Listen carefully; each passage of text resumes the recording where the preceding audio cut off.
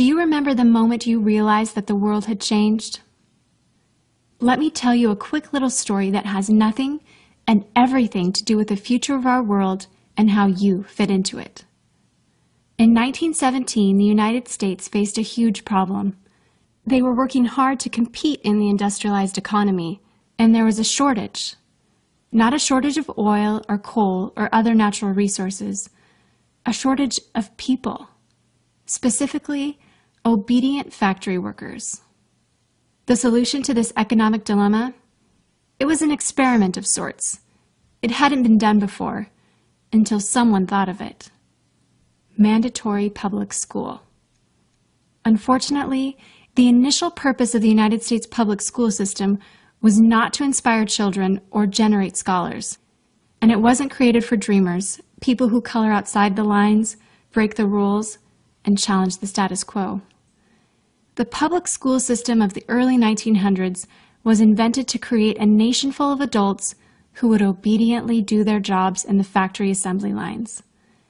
Teaching kids to sit in straight rows and scheduling the entire day with the ringing of bells wasn't by chance. Punishing those who didn't conform was purposeful. These were the skills they would need to join the labor force.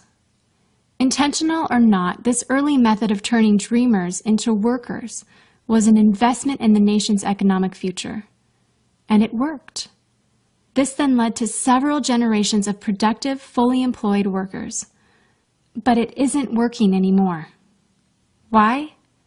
Our economy has changed. We don't live in an industrialized economy anymore. We live in a connected economy.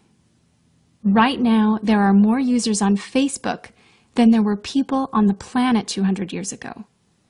Technology has made it possible for us to connect with people, ideas, and information from anywhere in the world instantaneously. And as a result, our economies have expanded from localized towns and communities to the entire world. We have globalized trade in nearly every way. In the past, the obedient, do-what-you're-told without question people were rewarded for working hard and putting their dreams aside in order to toe the line. They were given well-paying jobs that led to long-term careers. They were guaranteed pensions, benefits, and the promise that they would always be taken care of. And they were. But that promise is gone for most of us today. Even if you have a white-collar job, the majority of white-collar workers are still working in a factory. Instead of operating a sewing machine or welding a widget, they now push pencils, type on keyboards, or process paperwork.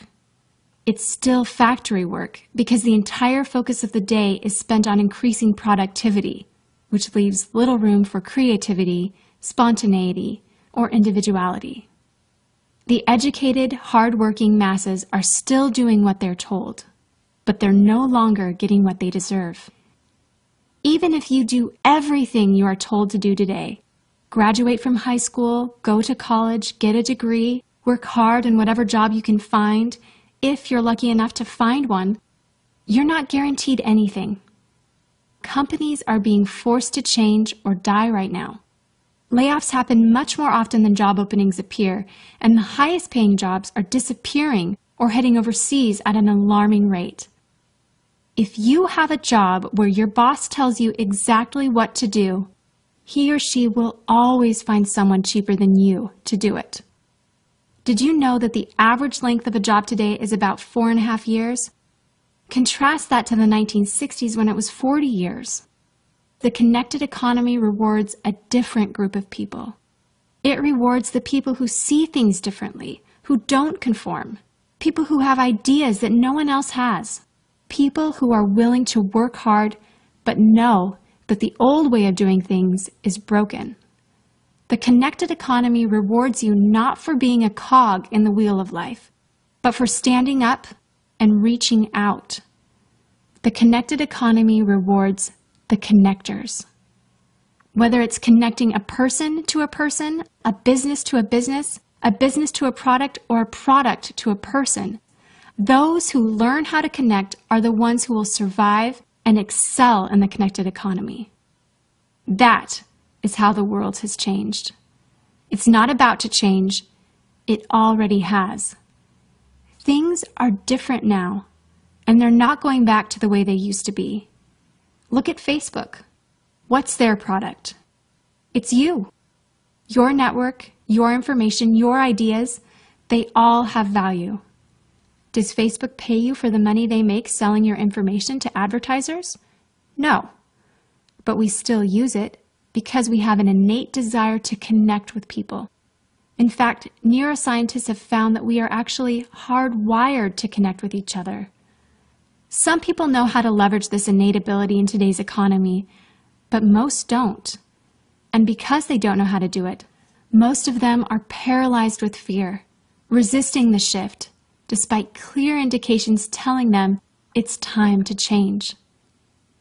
In 1917, a group of people performed an experiment that forever changed the way that we earned a living. The world today is facing another huge problem. We're facing a shortage of our own. Not a shortage of factory workers or consumers. The world has enough of those. We have a shortage today of dreamers and connectors. And so, we're holding our own little experiment. And you happen to be the subject of it. This 8-minute presentation was specifically designed to seek out and find the connectors around us. Those who recognize that we are on the brink of the next economic revolution, who are ready to thrive in the connected economy, and who are searching for the best way to do it.